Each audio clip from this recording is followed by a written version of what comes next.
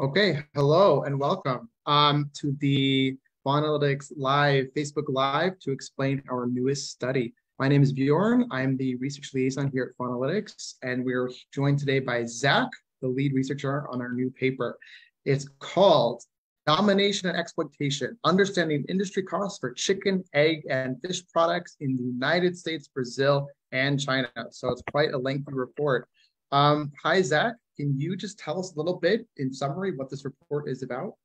Yeah, absolutely. So this is a report that, like you said, it covers a lot of ground, and the angle it takes is a little bit different from a lot of animal advocacy research. So instead of looking at consumers and how to change their preferences, this report takes a look at the animal agriculture industry itself to try and understand what motivates the industry to function the way that it does. And I don't think this will come as a shock to most people, but the big motivation for the animal ag industry is money. So a major thread that runs through this report is how the industry tries to make money and keep its costs down so that it can make as much money as possible. And I think that's really important information for advocates to know, because if you want to change the animal agriculture industry, you have to understand how and why it works the way that it does, and what it might look like in the future. Okay, so like you mentioned, it is a very long paper. If an animal advocate is trying to make sense of this and incorporate this research into their advocacy, how should they start? Where should they try and incorporate this? Yeah, I mean, I think there's a few ways that they can approach it. So first, as with all of the reports that Faunalytics puts out, which you can find at our website, faunalytics.org, we have two sections at the beginning of the report that give the main takeaways, right? We've got our key findings section, which summarizes sort of the big learnings in the report, kind of like a preview or a too long didn't read type explanation. And then we've got our recommendations section, which gives some suggestions we have based on what we learned doing this research. And in this report, we've got several recommendations specifically for advocates, and then also another handful of recommendations specifically for researchers. And then if advocates want to dive into the report more deeply, which I would recommend, they can navigate to the section that might be most useful to them. So this report is organized first by country, and then within that by industry.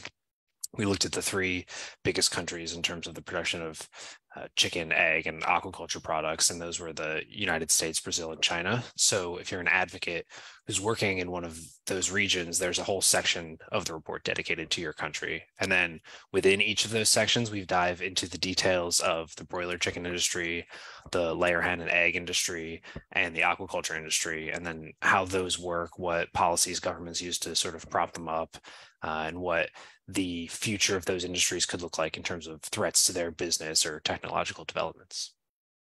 Okay, so I know there's a lot of ground to cover, but in general, if you can you try to tell us what the industry is like, the animal agriculture industry? How is it structured in general? Yeah, so I don't know if this is super unique to the animal agriculture industry itself, but like not every industry is like this, but it's definitely important to recognize for the animal agriculture industry. Basically, there's a small number of really large corporations that dominate the animal agriculture industry. And to say it a little differently, the industry is really consolidated. So I'm oversimplifying here a little bit, but an industry is consolidated when there's only a handful of companies that control a market. So, for example, in the US broiler chicken industry, the top 10 biggest companies supply something like 80% of the chicken products purchased in the US. And those are companies like Tyson, Pilgrim's Pride, Sanderson Farms. Those three companies alone actually produce almost half of the chicken products in the US. So we're really only talking about a few companies when we say the chicken industry or the egg industry or something like that. So yeah, it's really consolidated, really only a few very large companies that are dominating the industry. And how do these companies get to be so big and powerful within the industries? Yeah, so there's a lot of factors. It's a long answer to give like all of the sort of different factors that contributed, but and we cover a lot of those in the report. So I'm just going to touch on a couple of the biggest factors, and one of those biggest factors is what's called vertical integration, which is kind of the fancy economic term to describe something that isn't actually too complicated. So I'm going to give an example kind of to describe what that is. So say I'm a company that roasts coffee beans. If I buy another company that also roasts coffee beans, that's called horizontal integration, and it's horizontal because it's at the same part of the supply process. We're both roasting beans. But if I then start buying the companies that do things earlier in the process, like the farms that grow the coffee beans, or if I acquire a company that does stuff later in the process, like brewing coffee or selling lattes, that's vertical integration. It's putting many of the steps of the production process under one roof, so to speak. So, okay, this report isn't talking about coffee, it's talking about animal products. So I'll give an example with Tyson, the massive US chicken company, right? Tyson owns not only the chickens, the processing plants, and the distribution network, but also virtually every other step in the chain. So they own the mills that process raw grain into feed for chickens. That feed is then given to breeder chickens that come from a genetics company that Tyson also owns. And that feed is also given to chicks in Tyson-owned hatcheries. When the chickens are large enough for slaughter, Tyson-owned trucks transport the chickens to Tyson-owned slaughterhouses before Tyson-owned facilities turn the slaughtered chickens into products like chicken nuggets that are then packaged and shipped by workers employed by Tyson. So being in charge of all of those steps gives them a lot more control, certainty, efficiency in their business. They don't have to worry about separate companies all trying to make their own profit along the way. It makes them much bigger and much more effective at creating animal products, and obviously then creating animal suffering too. And then on top of vertical integration, there's also factors like indirect support from governments through subsidies to the animal feed industry, also mergers and acquisitions. And it's gotten to a point where many of the brands that consumers see in a store are all owned by one company. So if you're in the grocery store and you see products that say Jimmy Dean, Hillshire Farm, Ballpark, a lot of Sara Lee products, those are all brands that are owned by Tyson. And that's just within the US. Okay, so there's a lot of vertical integration, horizontal integration, and subsidies in the US. Is this the same thing that we're seeing in other countries as well? I know that you looked at China and Brazil. Yeah, so we when we talk about these companies, we kind of talk about them like they operate in silos, right? Like there's this one country that does this terrible thing, or one company that does that terrible thing, or one country that, it's really actually a super tangled web that kind of covers the whole world. So for example, Pilgrim's Pride is a massive company. It's the second largest producer of chicken products in the United States, but it's actually owned by an even bigger corporation, the world's largest meat company, actually JBS, which is a Brazilian company, right? So in the same way that Tyson kind of owns all these other brands, even the big companies in the US might actually be owned by a company from Brazil. And it's the case across the whole industry. JBS doesn't just own Pilgrim's Pride. They have operations in different countries all around the world. So does Tyson. So do a lot of other animal ag companies. So is that why you decided to investigate so many different types of countries, because they're so interconnected? Yeah, so that's a really good question. When we began this project, we knew that these industries were present around the world and connected with each other, but it was actually surprising to me, at least, just how interconnected and globalized these industries really are. We actually started by looking at some of the countries that slaughter the most chickens and fishes and produce the most products from those animals. And you can look into those numbers and you see the same few countries again and again, the US, Brazil, and China. And it's not only in terms of production. I mean, you see these companies come up with imports and exports as well. So, for example, China is one of the biggest producers of eggs in the world. It's also one of the biggest importers of chicken products. And the US and Brazil slaughter the most chickens in the world, a lot of which get eaten in those countries, but many also get exported to countries like China. A lot of US fish products come from China.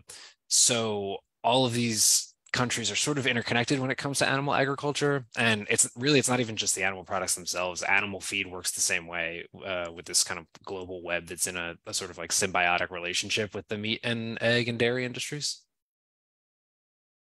Yeah, the animal feed part is pretty interesting because I think it's one of the things people tend to ignore, or at least not think about, when we talk about industrial animal agriculture. But when you were doing your report, you spent a lot of time investigating why feed is so critical. So tell us, why is feed so critical? Like, why can we not ignore this component of the system? Yeah, it's actually animal feed is actually the single biggest cost for the industry, right? So when we think about like what is the industry spending its money on, it's largely animal feed. About 2/3, roughly, depends on the industry, depends on the company, but about 2/3 of the animal ag industry's costs are animal feed. The most common ingredients in that feed are soybeans and corn.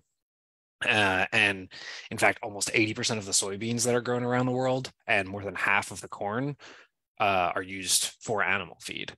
And again, it's the US, Brazil, and China who consistently pop up when you look at the numbers for those feed crops. So the US is the biggest producer of corn in the world. It's also one of the biggest exporters of corn. So by doing that exporting, it's feeding the animal ag industry around the world. Brazil is one of the biggest soybean producers, and they export a lot of those soybeans to China, which uses them to feed animals like chickens and fishes. The US then imports a lot of fish products from China, like I was mentioning earlier. So, in other words, Brazilian soybeans are being used to feed Chinese fish that are ultimately eaten by US consumers. So, yeah, it's really global.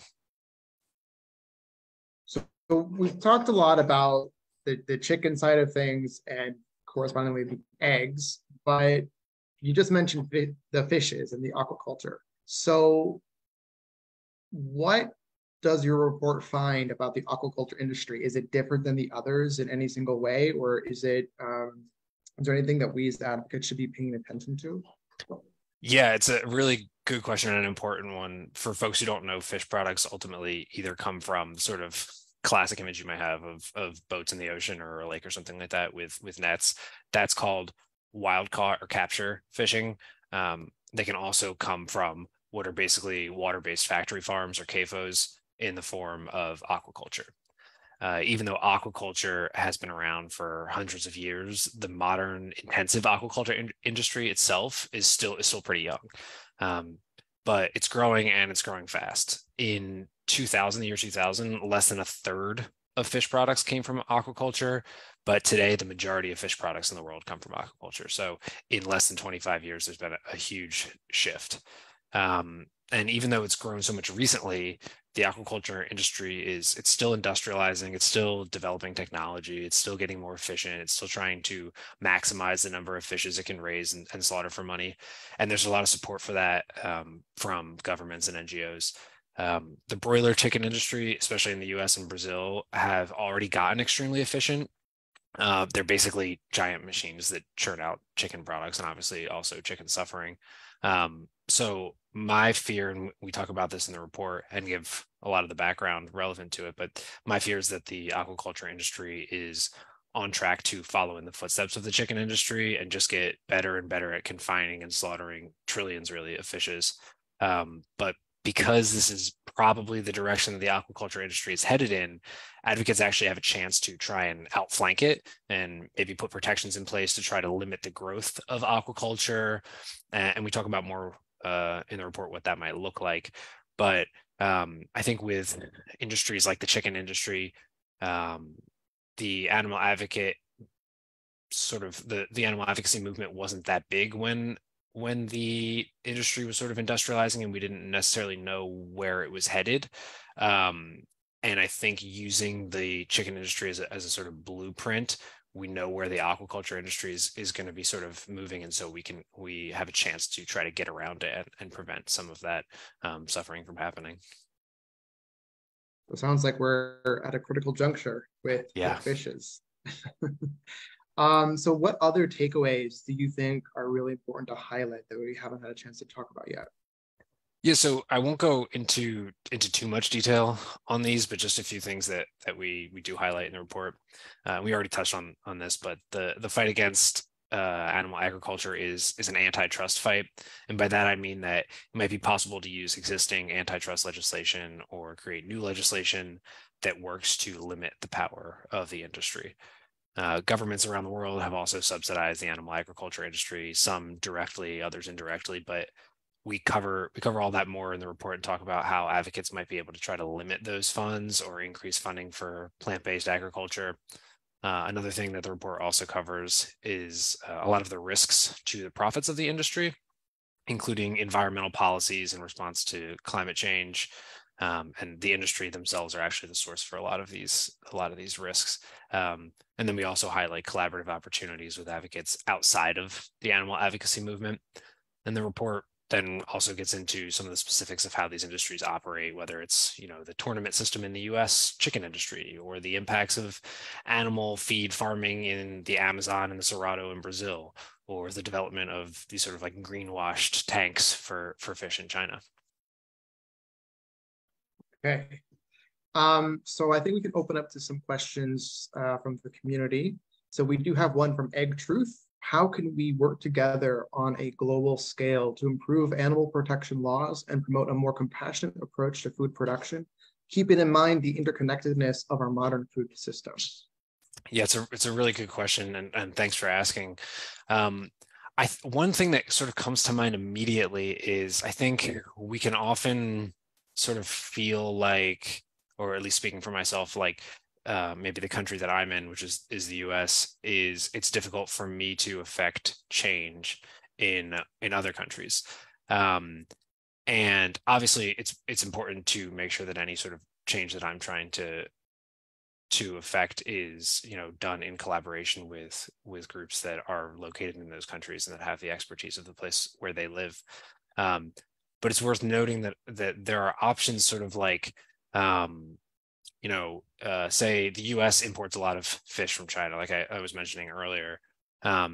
If we in the US as consumers pass a law that says that the standards for fish products imported into the US have to meet a certain standard, then that'll ultimately sort of trickle through to production in China. And in order for them to continue exporting fish from China to the US, they'll have to sort of meet those standards. So there's these sort of ways of talking to maybe groups who are in those countries to figure out what the conditions there are, and then trying to figure out how we can affect those changes on the ground here. Okay. Thank you so much, Zach. This is very interesting. And if anybody's listening and wants to learn more about this report, you can find it on our website and look for all of the details in there.